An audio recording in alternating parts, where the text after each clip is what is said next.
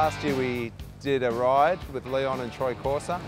This year the guys were keen to do it again. This year we got Marco Melandri. Unfortunately, Leon broke his ankle in practice for the World Superbikes, and he was gutted that he couldn't make it for the ride. But we've got Bernard Gobmeyer, the team director, in his place, who has always expressed interest in coming along, but it's never been possible. So it's about getting out in the bush with a couple of VIPs with the BMW World Superbike team on a new model bike, which doubles up as a press launch actually for the new G650 GS Sertao.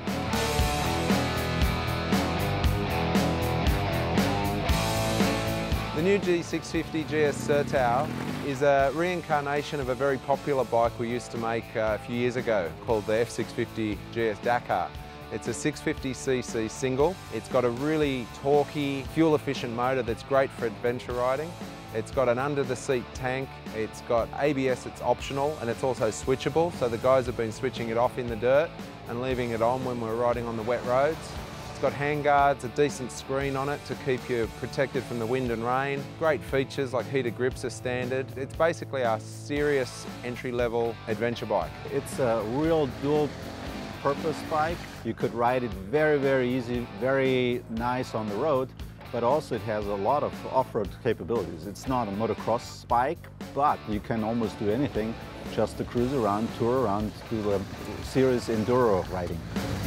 Yeah, I love it. It's very easy to ride. The engine is the torque is it's very easy. So also with a low grip, you can go wherever you want if you keep the right gear. I never rode before this kind of bike, even in the road. I need to get one at home in Italy. That was nice, but it was a little too easy. I was surprised how good it is. It's just an easy bike. It's light, it's easy to ride, the power's nice and smooth. It has all the same options with the ABS as the 800, so, you know, for somebody that's a bit smaller or if someone just wants a lighter bike that can ride it up some really steep trails, it's a great bike.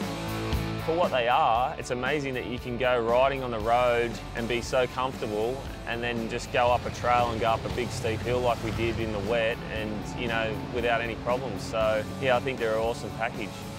It's still very civilised on the tar. It's great when you're riding on the bitumen, but it just gives you a little bit more capability off-road because it's got extra travel and that bigger front wheel to give you more stability in off-road situations.